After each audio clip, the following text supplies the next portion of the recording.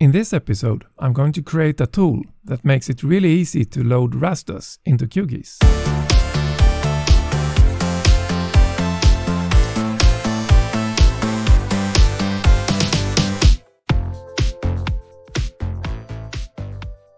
So to start with, I have this big bucket with old aerial imagery from the 50s. And I want to be able to use these images.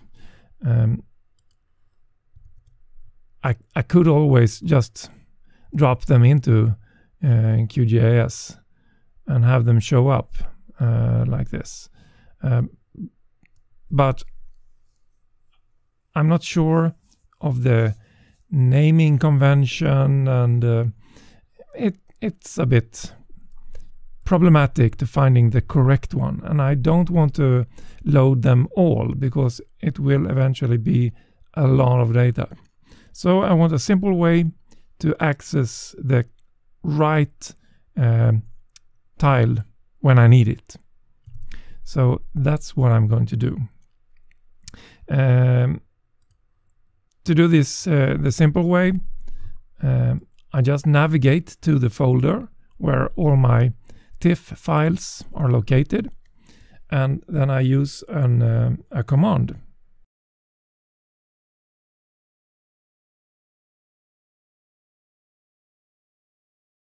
So the command for this is gdaltindex. I'm going to create a geopackage file that is called historic orthos 1960 index.gpkg. And I want to use all TIFF files in the current folder to do this. So that only took less than a second, really. If you are reluctant to use the command line, you can use the tool through QGIS as well. It's under gdal, and let's see, raster miscellaneous, I think. Tile index right here. Or if you are using the shortcut tools right here, you can just press Ctrl K and type in tile index and press enter. Here you get the tool, and the same way you can navigate to the directory where you have your folder files.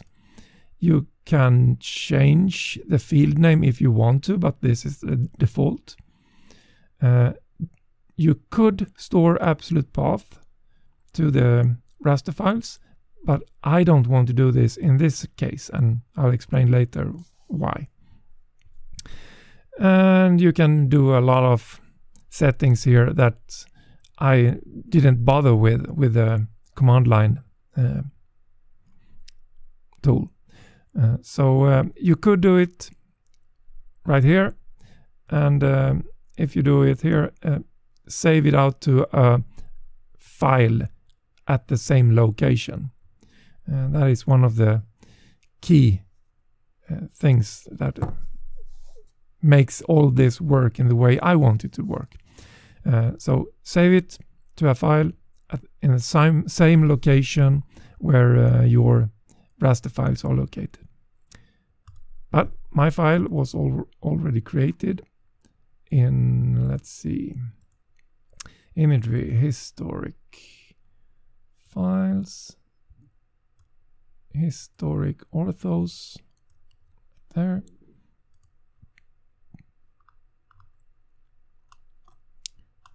So here we have a few of eventually a lot of ortho photos. Let's fix the styling here so I can see the background.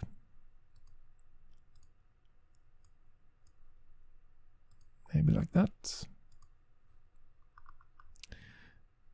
So what I want to accomplish is I want to just be able to turn this layer on and then just click in a square and have QGIS load that imagery for me automatically.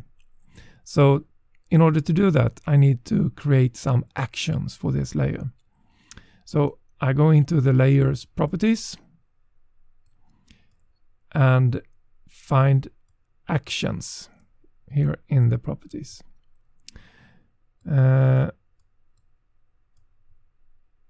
There's a plus button to add a new action. Press that. And the type of action I want to add is Python.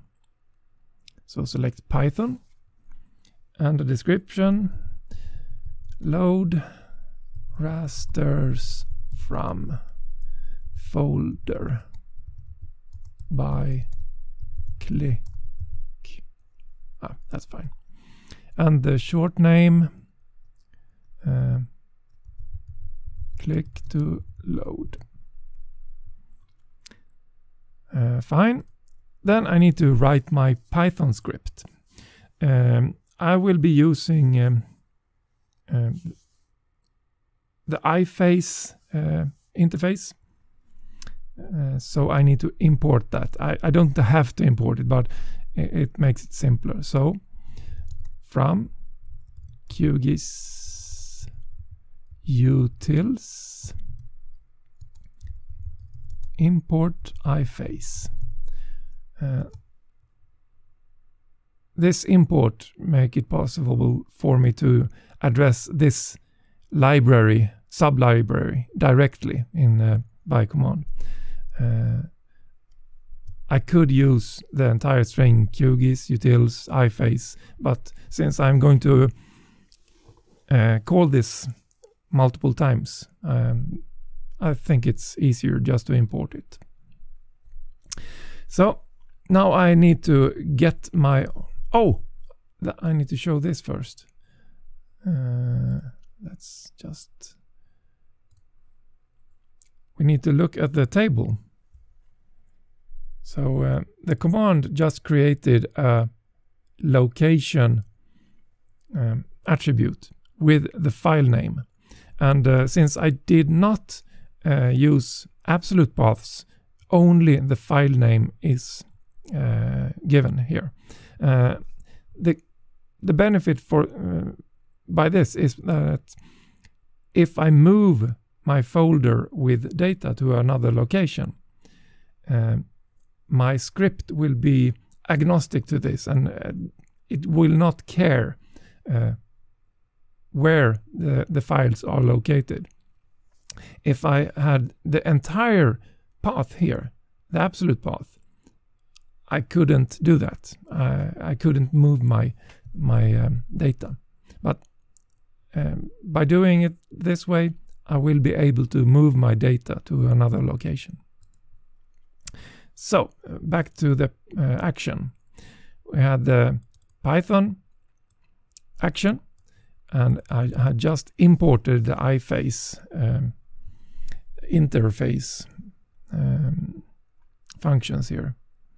Since I'm not using the complete or the absolute file path, I need to get the current folder where the file is stored. And since my index file is stored at the same location as my raster files, I can get the folder from the index file and use that. So my layer path is going to be the directory of that layer. So to get the directory part of the layer URL, I use os.path dir name.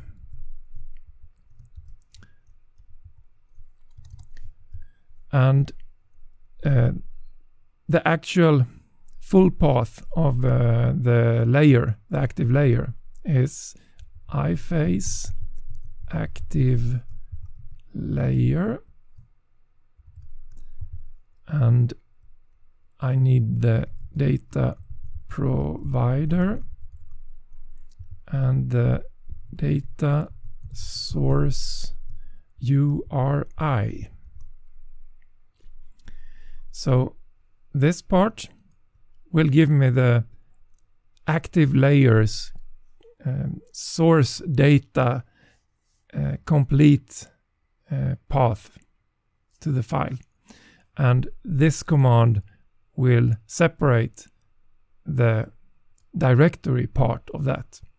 So the path to the layer without the file name is my layer path variable.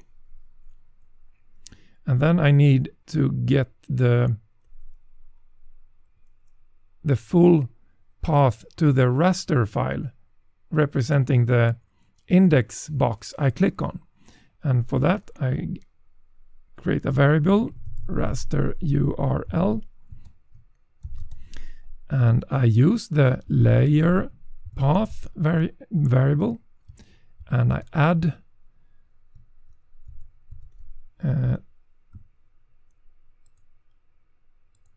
the value from the location attribute, insert that.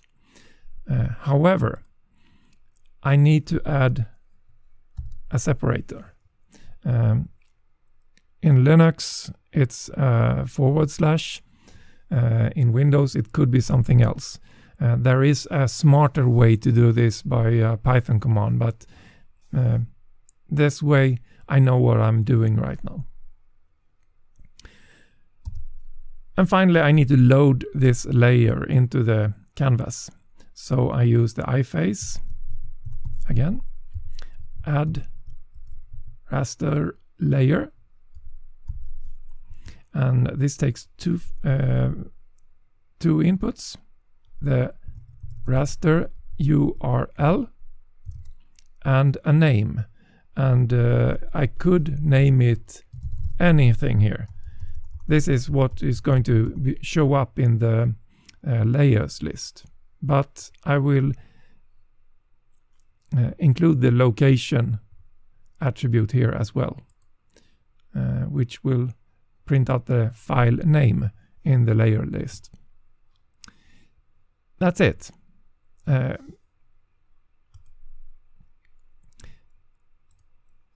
Now in the Actions button I can use my function click to load, and just click in a square, and that will load my layer. And if I click the next one, nothing happens. That is because as soon as a layer is loaded, it becomes active. So I need to click on my index again, and then I can click on the next index square.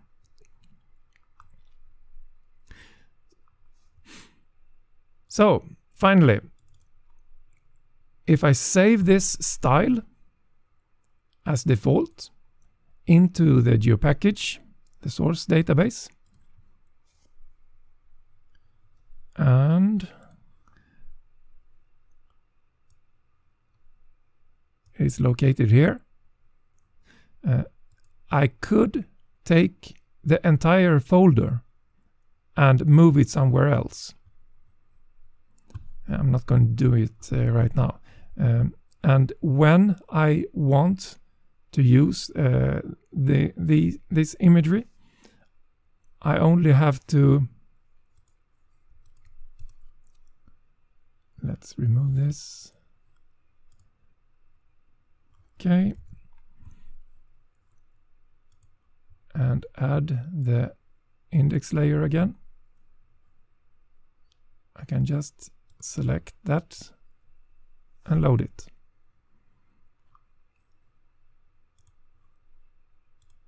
So very simple and very easy to load exactly the layers I need.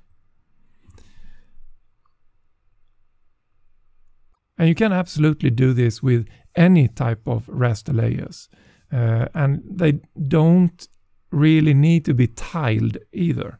As long as you can click with the tool on a specific tile or raster square, to load it. This will work. Hope you find this useful, and see you next time.